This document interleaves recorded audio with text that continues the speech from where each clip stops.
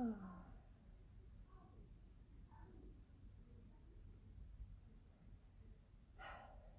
morning, successful breastfeeding community. I am feeling some pain in my neck today. I slept hard last night for the first time probably in a week or two because my daughter decided to just be a jerk at night and start waking up again. And last night I finally slept a decent night and it was glorious. But this morning I woke up and I had a pain in my neck and I just was uncomfortable, having a hard time fully rotating my neck the way that I would like to be able to do. And that pain that I was experiencing in my neck from sleeping wrong was kind of also radiating into like my jaw and my ears. Like I could just feel tightness all in here and down into my shoulders and into my back. It was just kind of hard to move, so I ended up doing some yoga and stretching it out and feeling a lot better. Hey guys, welcome to the live. And it's one of those things that, once you get into your 30s, sleeping can be treacherous and you can wake up with pain in your neck and that radiates down into your shoulders and into your back and up into your jaw and your head, and it can, create tension and migraines and all those things. Well, why am I talking about this? I'm not really coming here to complain, actually. I'm not coming here to complain about the neck pain that I had. I'm coming here to use this as an example because I would bet that many of you had pain with breastfeeding in the very beginning, and there's a reason for that. And my example of sleeping wrong and having pain in your neck and shoulders that radiates down into your back and up into your jaw is just an analogy to describe some of the restriction I see in my newborn clients from their babies just getting, cozy in one position in the womb. And, oh, hi, kitty. Getting really cozy in the womb. And they get, into their spot that they like to be in towards the end. And they can still move around and flip and all of that. But they do get, kind of scrunched up a little bit less room. And depending even on their, position that they are in your pelvis before birth, it can also create tension in their muscles and in their body. And what I see very commonly is babies are born with just really scrunchy shoulders, or they have a little bit of tightness, or if they're laying on their belly, we can see their bodies will curve in one way or another just naturally. And if your baby is having a little bit of, tightness in their muscles or just restriction in their body related to how they were presented at birth, or what position they chose to cozy up in towards the end of your pregnancy, it can also cause tension in their shoulders, which can cause tension down into their backs, which can cause tension into their necks, into their jaw, right?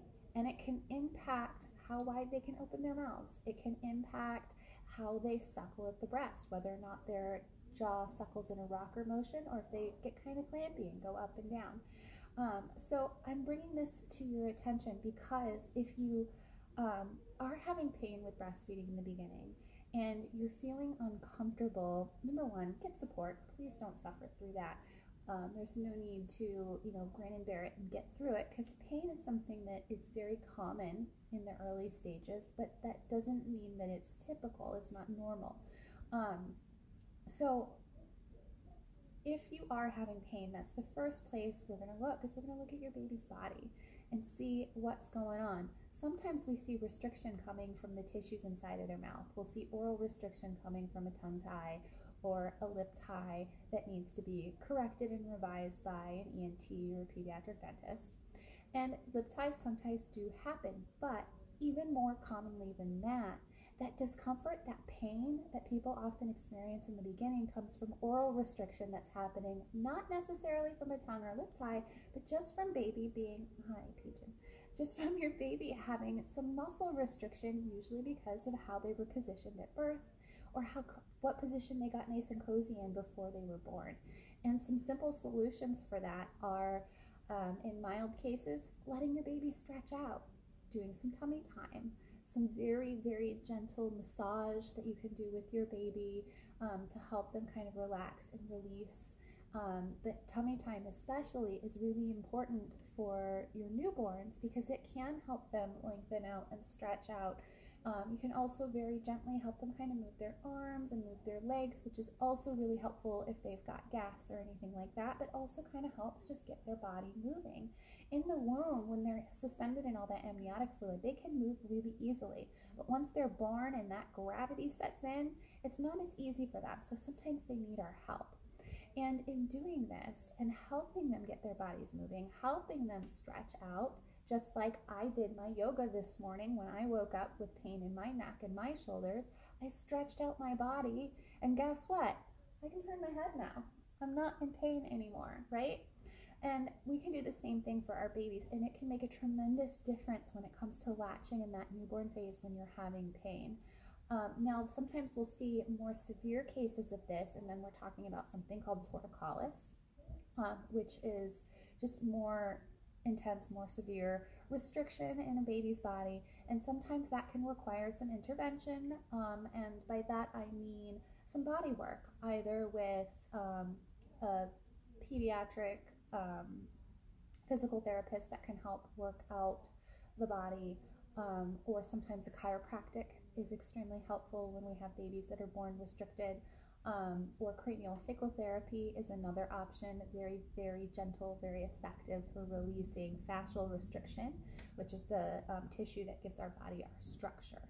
And so if you are about to have your baby, keep this in mind, or if you very recently have had your baby and you're having pain or discomfort, that's one place to start, is to start by looking at your baby's body and practicing tummy time regularly, periodically throughout your day, doing some very gentle massage and helping your baby get moving, get wiggling, and all of that good stuff. If you're having pain with breastfeeding and you need support, please don't hesitate to reach out to me, and we can take a look at your baby and I can help you get aligned with a position that's going to work for you and your baby, because sometimes if there is that restriction happening, it can take a little while for that restriction to release. It can take multiple days sometimes, or even longer, depending on the severity of the tightness or restriction in your baby's body. So working with a lactation consultant is extremely helpful because you can, in the meantime, while you're working through any tightness or restriction your baby's body might have, you can also work on finding positions that are going to be more comfortable for you to help you optimize your situation and your scenario and get you guys into a more comfortable, confident place as fast as possible. So if you're having struggles, if you're having pain, if things aren't working, you're concerned, worried, anxious about breastfeeding, reach out for support. You can contact me or find a lactation consultant who can support you nearby. If you guys have questions about this, as always, put them in the comments below and I am happy to answer. And I'd love to know from you, did you guys experience this? Did you find that your baby had a painful latch in the beginning? And if you did you happen to work with an LC who talked to you about restriction in your baby's body? I would really love to know.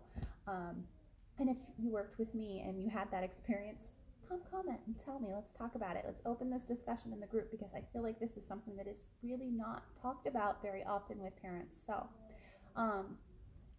let's dive into this discussion, and I will see you guys next time. Thank you for watching.